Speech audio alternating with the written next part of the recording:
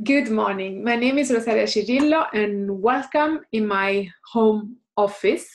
I'm actually quite used to work in my home office. I've done it for now the past 7 years since I'm freelance. But this is actually the first time that I even do a recording out of my home office. So I actually set it up especially for this occasion, and therefore bear with me as I'm also learning and adjusting with you as the lighting also still changes. This is actually my third time doing participating into this kickoff, and the first time that Audrey actually asked me to join the kickoff already 2 years ago in July 2018, I was about to turn 40. And that is when I realized that I was you 20 years ago and you were me 20 years from now. And as I wondered about what to talk about you, I started thinking about what did I wish that I was told 20 years ago. Do you ever wonder where will you be 20 years from now, and what is that will make you happy and successful eventually while making money? Today, I would like to share with you my journey so far and the role that personal development has played over my career for the past 20 years. And how I've been managing to be, what is success and what is happiness for me along this journey. But so first, let's agree on some definition. What does success mean to you? How do you define success? Is it about having a job or doing the work you love? Is it about personal growth, career growth, money growth, as in making more money every year? Or is it about the quality of the relationship, making an impact in people's life and contributing to other people's happiness? Take a moment to think about it, maybe pause the video until you have your definition of success. For me, success is about all of the above, especially pursuing happiness and contributing to other people's happiness. But then, what is happiness? What is your definition? Once again, take a moment to think through about your definition of happiness before I share mine with you. And again, pause maybe the video.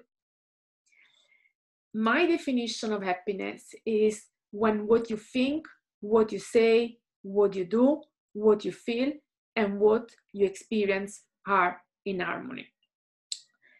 Being happy and success go hand in hand. Having success without being happy is actually useless. And being happy is ultimately our goal. And the latest research proves that when we are happy, we are also the most successful.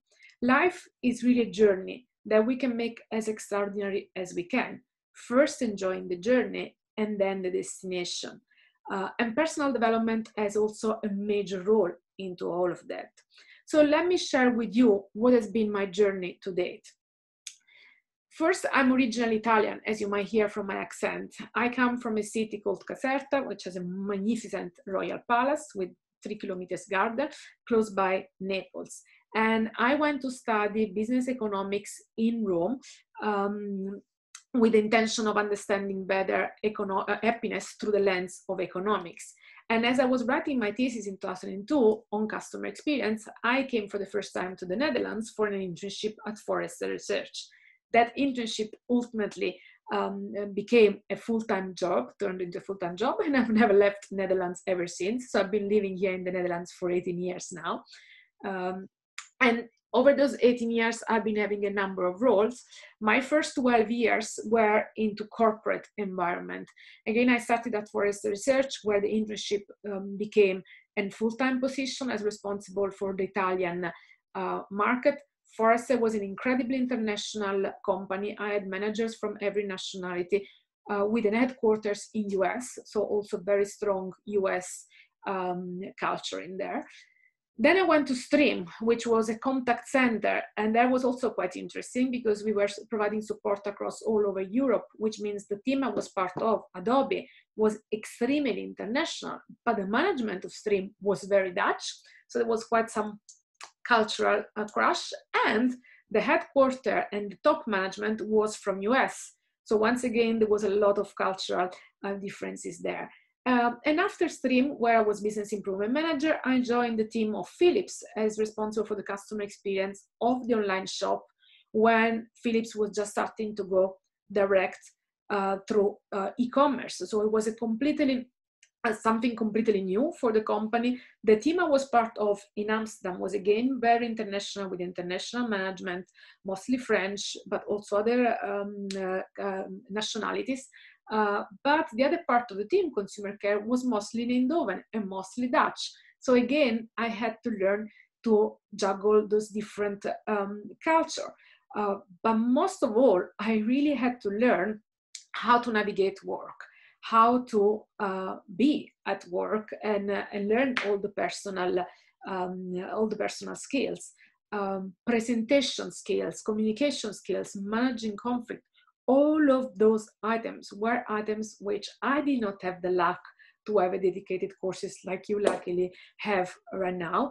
I learned nothing about this all on the university, and I only got those type of courses over my profession in the organization. So everything I learned on the job. In the first 3 years, it was mostly focused on communication and sales, because I was also having a role in sales. Then it became much more about management, because I was also like business improvement manager and team manager, managing people. So also having to handle sickness management, team management, also project management. And in my third company, it became much more about leadership and performance management. I also did the black belt training. I was incredibly lucky to have all of those trainings at those companies, yet I had to learn on the job, taking time next to work and making also my mistakes on the job. While as I look at you guys today, I think how lucky, how fortunate are you to have the possibility of doing all those courses before you actually hit the work floor. This is going to give you an amazing competitive advantage, not only in terms of competencies, but also in terms of your own happiness, because at university you have a safe environment in which you can really play and learn all of this. And if you look at this list, there are two things. One, not all the companies offer so much, and you are always in the driving seat, so it's always going to be up to you to do those courses. But there is something fundamental missing here. Can you see what this is? All of those courses are really about the what, the knowledge, the actions, the results. There is quite also something about the process, and a lot of this I learned on the job, but there is much less, if very little in here, about the why and about the how in terms of soft skills, about emotional intelligence. Those are also absolutely key elements in our growth. And I have to say, other than in my last company, those were not as much provided by the companies I worked for. So ultimately, I had to learn this for myself. And what are the ways that we can learn about new competencies, new skills, especially when it comes to personal growth? You have courses, but you have also something else. You have practice, so learning it on the job, and you have books. What is your preference? For me, it's been about putting them all together. So outside of the work, I follow the following most impactful courses. So I learned a lot from improvisation classes at Boom Chicago. I also did mindfulness. And actually, this was at the very beginning, but in the last year, I've been doing a lot of Qigong, which is also teaching me a lot about putting together, nurturing the body, the mind, and the soul. I've been doing storytelling. I've done nonviolent communication, or again, acting classes, theater. And I've done intuitive painting, which has also been one of my favorites, because not only I learned a lot about creativity there, but I also met incredible person like Audrey, for example, is one of the contacts that comes from that course. And I've learned to express myself in ways that were very strong for me. And in the last 2 years, I followed the Happiness Studies Academy by Tal Ben Shahar. So for me, even with the courses that you do after university, it's never ending. It's always a continuous learning or relearning what we know, because we easily forget. And all those courses have been chosen and paid by myself, mostly in my career as freelance. If this is about the courses, I also have a quick list for you here of the books that most impact my growth. At the beginning, you can see it was very much about getting in the workforce. So what are my strengths? What color is your parachute, to really understand what type of job that I really want to do. And then later learning more about leadership, emotional intelligence, communication, and in the last years more about positive intelligence, daring, or also rising. So after daring and falling down, how do you stand up again? And it is thanks to all of those courses and those books that I have actually been able to be successful, but most of all to be happy. And I also managed to have the courage 7 years ago to start my own consultancy company, Wow Now, which is about bringing my very own vision of happiness-driven growth, because I believe that companies can be successful and profitable by putting happiness at the center and letting everything else come as a result. I even did a TEDx talk about this topic. I then wrote 2 years ago a book, Yellow Goldfish, about happiness and how companies can contribute to happiness for their customers, their employees, and society overall. And this is for you today. It's going to be free for you to download as my gift to you. After that, I went to Bhutan to continue my search for happiness and understand even how does Bhutan do and how to develop gross national happiness. Or further, when the developments of the intuitive painting. Last year, this is on the top of Eagle's Nest in Vail, Colorado. I've been facilitating myself, so moving from student to facilitator, and intuitive painting classes with 50 people, top performer of a company in US. That was only thanks to the personal development which I'd done before for my own good, without even knowing what will it bring later, if anything. And finally, at the early this year, I graduated from the Happiness Studies Academy from Tal Ben-Shahar, and I've published 4 more books, or actually 5, Yellow Goldfish in Italian, and few artistic booklets, like Word of Wisdom, which is in English, which is also going to be free for you to download today. And finally, I want to share with you what has been my, as a summary, as a recap, what has been my magic wand. Is there a magic wand? Well, there isn't. It's really about figuring it all out and learning as you go. But if I had to recap in hindsight what helped me, I could summarize it in what I called the 4D, the 4T, and the 4F. So first is about discover. Just follow through and discover, and just trust that it will serve you, or maybe not, later on. Then just dare to go out there and do what you feel like to do, trusting your instinct.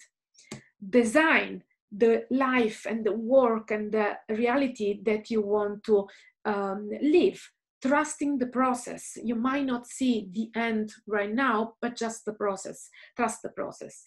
And finally, go out and do it, trusting that the world needs your contribution. And as you do this, the 4F, learn to fail, because if you don't fail, you need to fail often and to fail fast, because when you don't do that, you will fail to learn. And the F is about finding your tribe. There is nothing as strong as the people around you that can support you through your growth, and that can give you feedback. So the last tip here is also ask and give feedback, because it's through the feedback that we can all grow and we can understand how can we help and impact and support others. So that counts for me as well. I'm here open to hear question and feedback. So just send me an email to feedback@wownow.eu if you have questions. And very finally, before leaving you, I want to ask you the following. Look at this picture. Imagine yourself in this air balloon that magically takes you and transports you 20 years from now. Imagine yourself in 20 years. What do you see? Where are you? Are you happy? Are you successful in 20 years? Are you doing work you love? And if you were standing here in my place today, what would your office look like? What would you be telling to the students if you were in my place? I invite you to take 5 minutes later today to write down your answer to those questions for yourself on an A4, and then place it on the wall to be reminded of the journey that you want to travel in the next 20 years. Or write yourself a note to open up at a later point in few years to be reminded. And just write yourself that postcard and specify the date in which you want to open it. And this is what I want to leave you with today. I hope this was useful for you. Thank you so much for listening to this presentation. Please share your feedback with me by sending an email to feedback@onenow.eu. And as my thank you to you today, I would like to share with you 2 of my books, which you can download for free today on Kindle. So one, it's Yellowfactor, Happiness in Business, which is about 9 ways that people in companies can increase happiness for customers, employees, and society overall. But the tips in the book also work for our personal happiness. And the other book, it's Words of Wisdom, Nurturing Our World, which is a collection of intuitive paintings with motivational quotes linked to the paintings. For both of them, you can go on those links, and the same for Words of Wisdom. If your registration is not on .com or on .nl, just replace that one with the country where you have your registration on. And alternatively, if you do have it in the Netherlands, you can also use those short link onenow.eu/yellowfactornl or onenow.eu/words of wisdom Kindle NL. I really hope you enjoy the books, and if you download and read them, I would really appreciate also your reviews on Amazon. Thank you so much again. And now we will take your questions. Thank you.